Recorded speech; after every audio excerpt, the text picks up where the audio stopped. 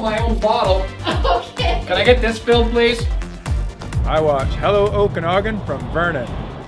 Chug, chug, chug, chug, chug. Hey guys, we're making our own wine here today. Let's go, buddy. Chug, chug, chug, chug. Make sure you guys subscribe to our channel and like this video for future posts and future content.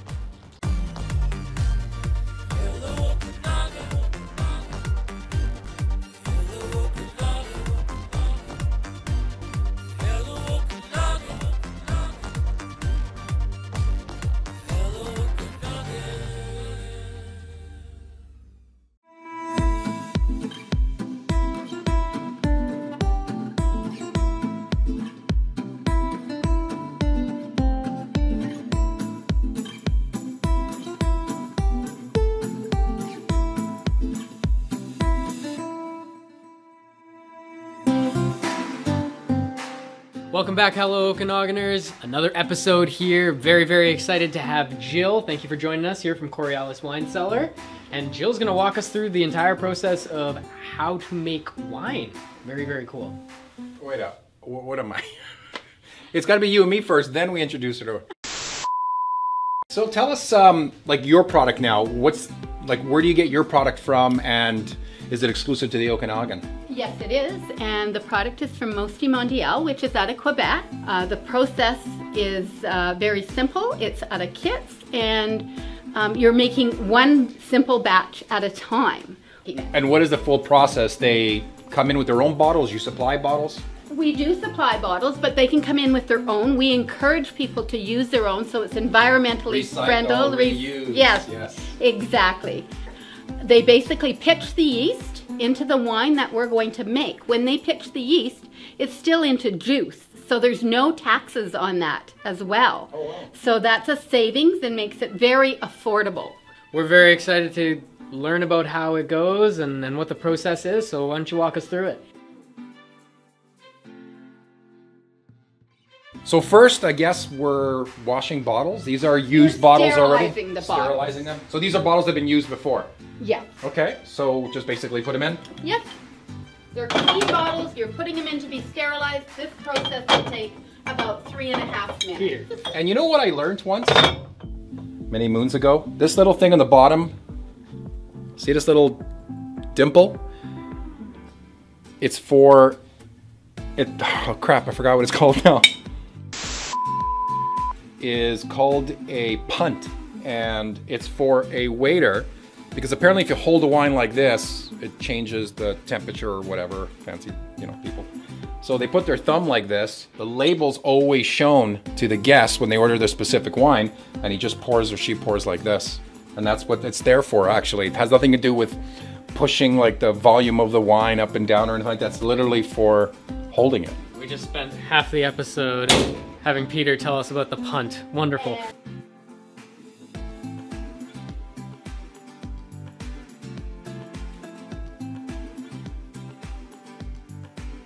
So now when it comes from Quebec off the back of a truck, is it in liquid form, and what's the process before you bottle them? Yes, it is in liquid form. Okay. So you're not getting the actual grapes and juicing them yourself? No, okay. Not at all. It's in a process already done, and it's set at the specific gravity for us. And it comes in this bucket here? Yes, correct. Okay. What does that all word juice. mean? What is gravity? Specific gravity for Specific gravity is the amount of sugars and, and Brixes for the wine. Very cool. The next step is you put it in a Like one of these? sanitized bucket. Yeah, no, it goes into okay. a sanitized bucket for a few days, where you're going to pitch the yeast into it. You're going to put on the yeast, and if it has oak or anything added to it, you would add that at that time.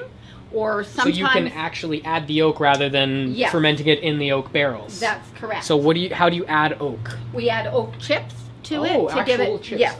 Can you actually show me some of the wood chips? I'd like to see that. Of course. Yeah. You bet. We've got fine oak. You've got regular oak. I don't have a dark oak. So where here. would you use the different versions here? In different types of wine. Like a Okay. Chardonnay, you might want a So clear. the larger ones have stronger flavor, whereas Yeah. oh, okay, interesting. That's and then for what you want. so you've got literally everything here to make kits at home. So where Yes. I grew up. I was born in Romania, so all of my family actually they make their own wine. So it's really cool to see that you've got all the kits here. My dad actually still brews his own, and so do all my grandparents and everybody back in Romania. So it's a really cool process to watch. Okay, so looks like it's done. Correct. And I guess these just go back on that tree? That's correct. To drain, they're going to go back on the tree. We'll put the green ones on the bottom if we can, and the clear ones up top.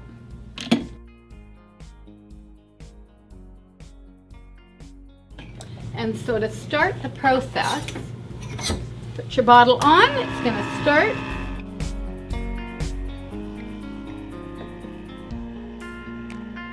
And the wine will totally clear up. It comes through with aeration, and it will totally clear once it's finished. Do you have to let it air out before you cork it? No, you don't, actually. You can cork it right away. Okay. The next one you just put on like so and pull it down. And now I'm going to show you how to cork it. Okay. Okay, so we just... I've been trying to cork David for a long time. Like, Just set your sometimes bottle I'm in. uncorkable. The cork goes in the top, and you close the door tight shut. That's it. It's corked.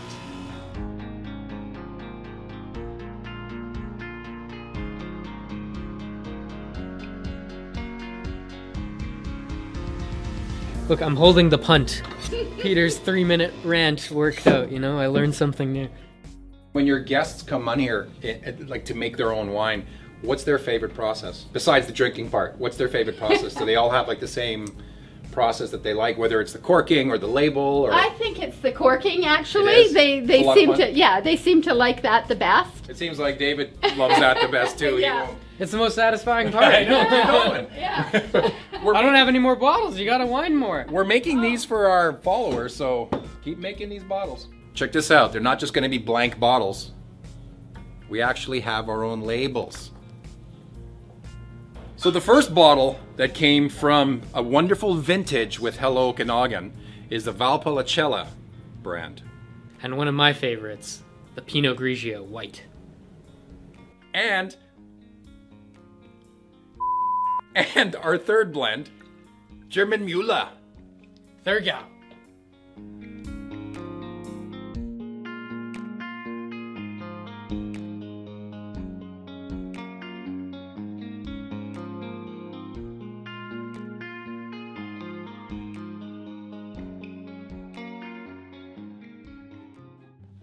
Hey sir, did you order some cheese from the Wedge Cheesery? Of course. I guess you can't have wine without some good cheese. You're spitting it out. I forgot to have my retainer in. I just went to chew and I was like, oh. Well, I need more wine because David took my wine. You lost privileges, Peter. You shouldn't leave your glass unattended. Yeah, aren't you not supposed to drink from an unattended glass, though? Exactly. Pardon me? You took. I could have roofied you. I hope you roofie me. Idiot. By the way, this is a really good time to say it's time for an Okanagan update with Elizabeth Flowers. Hello Okanagan, I'm Elizabeth Flowers and here's your Okanagan update. BC cider celebrations are in full swing up until May 30th. This 10-day festival, which was founded in 2016, is a chance to connect cider fans with cider makers across the province. Taste a new cider, visit a cider tap room, or buy a supply of cider online. Here in the Okanagan, you can take part in the Okanagan Cider Trail Challenge at 6 cideries. Fill up your trail card and receive a 25% off any purchase. Cards are available at participating cideries. And fans of fair foods have been going without this year because there have been no fairs. But now you can get your fair food fix in the parking lot of the Village Green Hotel in Vernon, where several mobile food vendors have set up to give us our fix every Thursday through Saturday. Tables and umbrellas have been set up in the parking lot. And don't forget to stop on by the Vernon Farmers Market this Monday, May 24th, and meet the team from Hello Okanagan. We'll be filming an episode, taking ideas for future episodes, and selling our merchandise for our Kelowna fans at the East Kelowna Market. We can't wait to see you there. That's all for this week's Okanagan Update, and now we'll go back to the episode.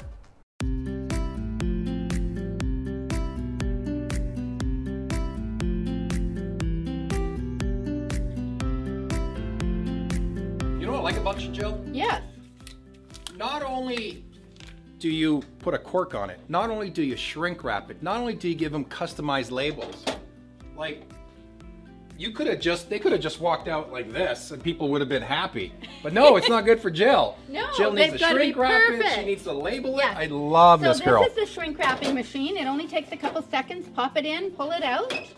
Do not leave it in. It'll start a fire, and I'll have the fire department here. That literally took like a half an hour. That's right. Pop it in, pull it out. There we go. You know what I like about these actually? They have the little tab Yeah. to pull. It's See most wines that I've had lately, you have to like cut it with the knife. So inconvenient, you know? It's much easier to just grab the tab and just pull. So the next process is labeling. So you pop your bottle down here, and these are all peel and stick labels that have been personalized with Hello Okanagan from Correales Wine Cellar. This is your Pinot Grigio. Just put it down in the middle and push it off. Simple. Hey Jill, Yes. I brought my own bottle. Okay. Can I get this filled, please? Yeah. Okay.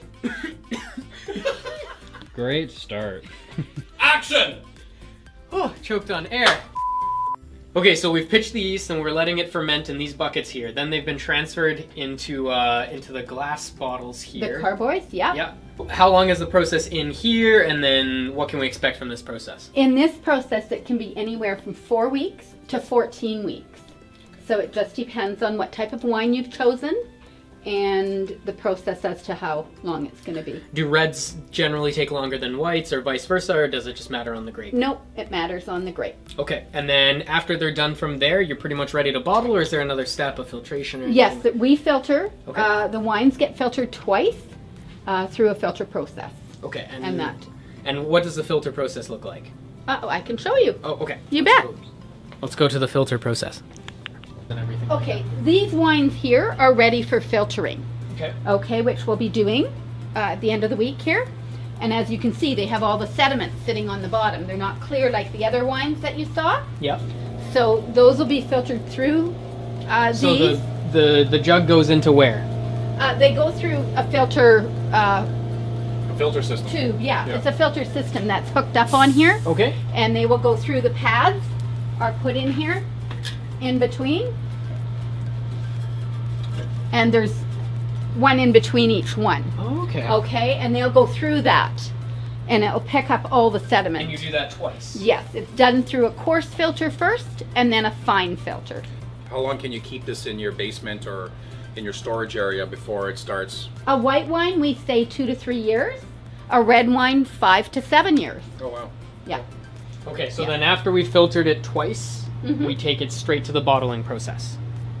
After it's filtered twice, yes. Then the customer will come in.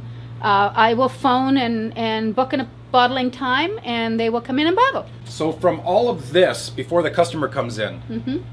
how long is that process? It can be anywhere from 4 to 14 weeks. Oh wow. Yeah, depending on what wine they chose. So they have to phone way in advance. I Yeah. can't say this Thursday, hey, I'd like to come down No. and make some wine. No, Okay, great. it's all done ahead of time. Wonderful. Yep.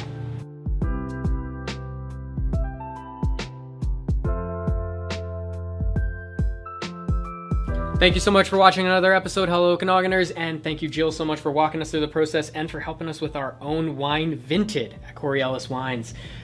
So thank you so much. Where can they find you and your website and all that information for more info? Correaleswine.ca is where we're located, and you can find all the information on there. And you guys make sure that you follow us on social media, Facebook and Instagram, because this Tuesday we're going to be giving away bottles of our own homemade wine.